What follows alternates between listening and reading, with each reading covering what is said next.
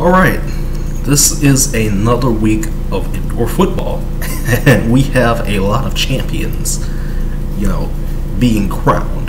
We'll start with the lower leagues first before we get to the top leagues, In the United Arena League, we have the Georgia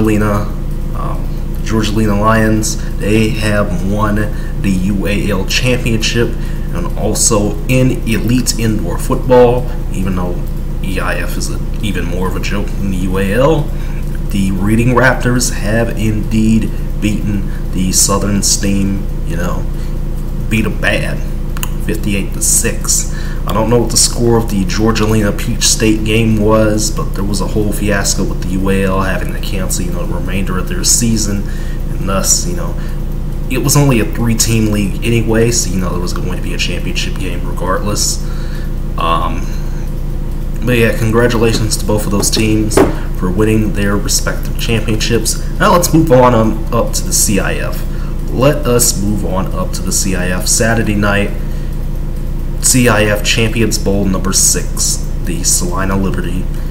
Heavy favorites. I picked them to win the CIF championship at home against the Omaha Beef, the only team that beat them during the regular season.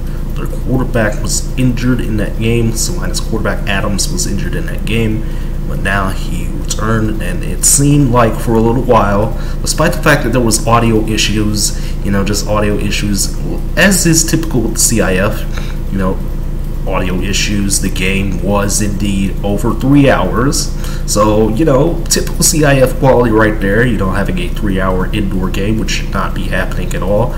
Maybe about 2 hours 45 minutes is a good sweet spot, for the indoor game. But yeah, Salina blew it. They blew it. The Liberty blew it, and the Omaha Beef, very surprisingly, have won their first ever championship. First ever championship in over 20 years of existence. Crazy stuff. Crazy how the indoor world can be.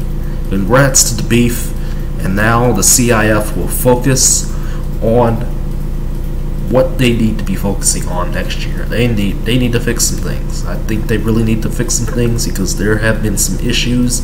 Their move to YouTube was mostly alright. But still the same issues remained. I think, audio issues were still there, and I hope, somebody from the CIF, somebody big up at the CIF is watching this and saying, hey, take down these notes, I'm no expert in everything on sound design and stuff like that, because I have problems with sound every day, that's why my videos are not the greatest quality. But in any case, CIF needs to fix some things, especially audio issues, visual issues as well. You can't have a scoreboard that looks very outdated. We're talking, you got scoreboard graphics that look very outdated. Some of these same scoreboard graphics from 5 years ago, still being used. So that needs to be fixed. As far as other things going on in CIF, expansion. What is left? Who is left for the CIF to get? We don't know what the status of the Colorado Stampede are. We don't know if they're coming to the CIF. We don't know if they're coming to the IFL. We don't know what their deal is right now. So we'll X them off, And, for those other two teams that are supposed to come back, that are playing their own, Lone Star Series right now, yeah, it was just about as expected, taking on a bunch of travel teams. Obviously, you should take care of those travel teams. So for Amarillo and West Texas, they'll be meeting up in Odessa on, I don't know when, I think it'll be next Saturday night that they'll be meeting up in Odessa for the Lone Star Series Championship, or whatever they're calling it. So there's that. So I believe those two teams will return along with the Oklahoma Flying Aces. They will also return to the CIF. Hopefully they get that workers' comp situation, sorted out. But if they don't get that sorted out and they completely fold, it's all right. I think the CIF could have, maybe a 10 to 12 team alignment, anywhere from 10 to 12 teams next year. There has to be at least 10. There has to be at least 10, because there is 10 listed right now.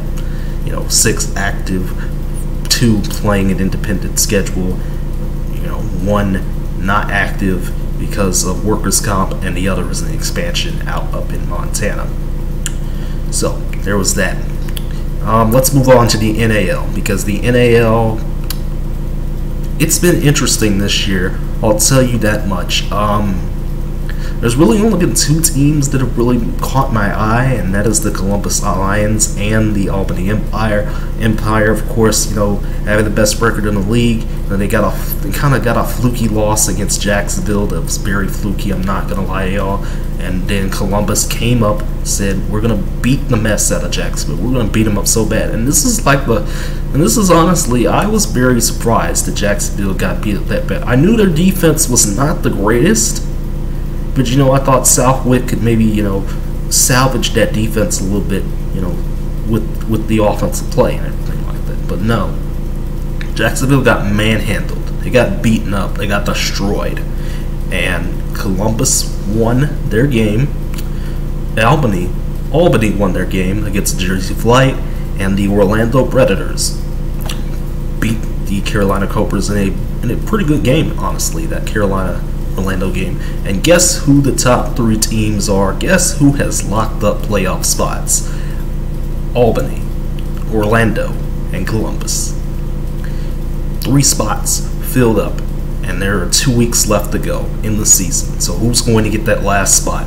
Will it be the Jersey Flights? Will it be the Jacksonville Sharks? Or will it be the Carolina Cobras? Carolina may be kind of out in the dust right now, but you never know. I'm not sure how the standings are working out right now, but I do know this: whoever's going to get that last spot is just not going to have a good time. Because these other, at least Jersey can put up a fight, and Carolina can put up a fight sometimes too. But Jacksonville has looked not the greatest this year. It's kind of going to be interesting to see. The Jacksonville Sharks probably not even coming close to winning the NAL championship. I don't think that the Sharks will get anywhere close to an NAL championship this year. I think, I don't remember if I said anything about predictions and stuff like that, but I think, right now where we are at, I think a Albany-Columbus title game. And speaking of Albany-Columbus, that is a big matchup next weekend, so that's going to be fun. Alright, let's move on up to the IFL. Let's move on up. And we got some surprises. Some big surprises this weekend. Let's just talk about 2 of them. First off, my Frisco Fighters lost to the Bismarck Bucks. Yeah, I don't know how either. I don't know how. Bismarck is one of those teams that has just been really, really good. At times, they can put up a real big fight, and they did what they needed to do against the Fighters at home. And they just wanted it more. They wanted it more. Dozell, decided to do something stupid at the end of the game and everything like that. The whole, I'm gonna try and get a deuce, maybe, but then don't kick a deuce. Looked like we're going for an onside kick, but don't get the onside kick, so we just do a regular kick and it goes off. I think it went off the scoreboard and stuff like that. So I was just like, I'm done. I'm done for the day. I'm done for the night. I'm done. I'm sorry. I'm tired. I'm tired. And that was that. For that game. But, Frisco's still in it. A lot of people are saying, hey, Frisco can still make a run at the United Bowl. Not so fast. Not from me. No. As a fan of this team, and has gone through so many heart attacks this year, honestly, because of how this team has been playing. They've kept it close. They really have been keeping it close with teams that they should be blowing out. If they're gonna blow out somebody, they have to blow them out. You can't let competition both up and down stay close. If you want to be the top team in the league, you gotta blow out your competition. You want to be the top team in the league, but then Sunday, tonight, or rather this afternoon, you'll be watching this on a Monday, so this doesn't matter. But Sunday afternoon, the Pirates of Massachusetts went up at home. They woke up, drove over to the DCU Center in Worcester, and said, Arizona, catch these hands. You're getting your rabbit whipped. And the Arizona Rattlers got whipped. Defense was looking putrid out there. Putrid. That's the first time this is the first time in a long time I've seen the Arizona Rattlers get their asses whipped. First time in a long time. I don't think I've seen this in a while, because remember, 2019 they went undefeated until the United Bowl. But this game right here, you know, they had a game similar to this against Sioux Falls, but I don't think it was as bad. But this was a beating. The Pirates are showing that they can compete. I am very surprised. I am very, very surprised. You know, the Pirates have been pretty good all season, but you know, this really says a lot. Could the Pirates potentially go to the United Bowl? What about Spokane? Because they've been doing some good stuff too. You know, of course they had to play Tucson, you know, on Saturday night, which really doesn't say a lot. But Spokane's beating some teams too. Now I've heard people say, oh well, could be an interesting Arizona, Spokane, Frisco, Massachusetts, you know, top four. I think I'm sharing those same sentiments with those people. It's gonna be a very interesting top four. What about the other teams? What about Bismarck? What about Green Bay? What about Sioux Falls? What about Iowa? It's kind of a weird year for those other three. Not Bismarck. I'm talking about Green Bay, Iowa, and Sioux Falls. It's those three teams are the other three backbones of this league right now. Because the other nine teams, I might not say nine, I meant seven. The other 7 teams are unproven right now. Yes, some of these are established names like Spokane, but you know, Frisco, unproven. Duke City, unproven. Naz, unproven. Tucson, they're still kind of new. Bismarck, still kind of new. They're in the same boat with Tucson. But Iowa, struggling. Sioux Falls, struggling. Green Bay can, you know, Green Bay usually has, you know, they're at the same level they usually are, but these three teams specifically, the other backbones of this league that saved this league from collapse in 2018, struggling like this. Kind of bizarre. And don't even get me started on that Sioux Falls Green Bay game today, because that game was ugly, very ugly game. I haven't seen a game like that in a while.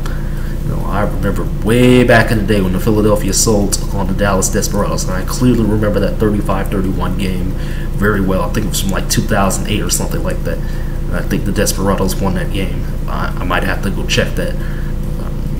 Remember my Dallas Desperado days. Those were the best. Those were some good old days. But no time for nostalgia. What's not nostalgic is Oakland, the Panthers of Oakland. Yeah, the last thing that I'll talk about here is the Panthers of Oakland. Oakland Panthers, same Oakland Panthers owned by Marshawn Lynch and Roy Choi. Those Oakland Panthers, they are moving. Where are they moving? To San Jose. You know who else had a team, you know, named after a big cat? After a cat, you know, like being in San Jose? The SaberCats. You know who had a rivalry with the SaberCats? The Arizona Rattlers. So, hint, hint. Could it be? Could it be? But in all honesty, moving out of Oakland, you know, once again, Oakland looking like it's a dead sports town. You got the A's from MLB, you know, moving out, you know, probably moving out to Vegas, which, I mean, I don't really mind, you know, because Vegas has gotten big. I'm very surprised at how much sports Vegas has gotten. We've covered it on this channel. Indoor football, hockey, WNBA, NFL. They got it all. They're getting it all. Lacrosse, they're getting it all. But Oakland, they lost the Warriors. They lost the Raiders. They might lose the A's. What else is left in Oakland? Oakland's going to have to fix itself. So, and you know, that does mean that Oakland who will be returning. That obviously means Oakland will be returning. So what about the other two teams that Roy Joy owns that we've been talking about for months now? What about Cedar Rapids? What about San Diego? And keep in mind, there's also a AWFC team going up to San Diego. What in the world's going on there? What's going on there? I don't know. I really don't know. But this has actually been a lot longer than I thought. A lot longer video than I thought it would be. We're gonna have to cut this up into some sections. I think there was one more thing I wanted to say here, and I believe it was about expansion again, because we're getting close to that period. Typically around this time the IFL season would be over. Typically around this time the NAL season, well, it's about to come out to a close. The NAL season actually doing its usual thing, coming to a close in August. But the IFL's sticking it all the way out till September. That was the one thing I forgot. Yeah, that was the one thing. Finally, Todd Tyron has confirmed that it will be an 18 playoff. Finally. That's what I forgot to say. It shouldn't have taken this long, though. It shouldn't have been an email. It should have been a press release. Where was the press release, Todd? Where was the press release? The IFL has been so behind on stuff like this year. Has the transactions page been not updated yet? Has it not been updated yet? I don't know.